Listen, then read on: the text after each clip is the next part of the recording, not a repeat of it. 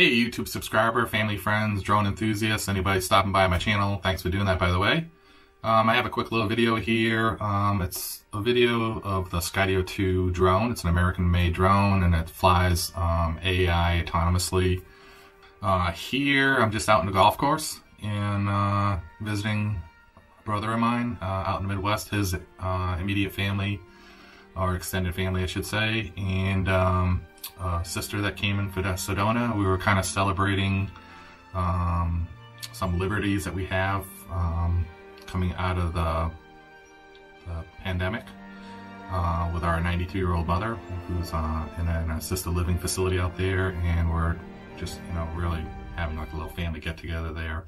One of my brothers couldn't make it. He's down with his young children. It happened to be Father's Day weekend also. So without that all said, we were just out there having some fun on the golf course. Nothing too technical or anything like that, but I just wanted to showcase the abilities of the Skydio 2 drone. It's doing all the flying autonomously. The only inputs that I put in are where I want the shot to be from the front, the back, the sides of it tracking the human subject, my brother, or the golf cart, the vehicle, which it recognizes all those. And I have a ground-based camera just for some different viewpoints. They call it B-roll, just kind of mix it all up. It's not a long, continuous video that you might see on some of the other Skydio 2 drone sites. This is just more like, breaking it up a little bit and kind of like, say, just showcasing its ability. Is it totally smooth? When I manually fly a drone with a controller, I can get the precise movements that I want and pull that off pretty smoothly with the experience that I have of flying them. But to watch the drone make all those autonomous decisions by itself is pretty remarkable of how it keeps the subject in frame, and definitely usable footage. As long as you break them up and where some wild movements, because the drone moves really fast from position to position, you can kind of incorporate that into your post-production and put out a little interesting video. While we were there, we also went out to dinner to a place called Duct City Bistro, and it's in Davenport, Iowa. There's a very charismatic, colorful executive chef there who's also the owner, and he comes out to the parties that are there and he explains the dishes, the specials. He gives a little culinary description of the dish, how it's cooked, what spices it's made with, and things like that.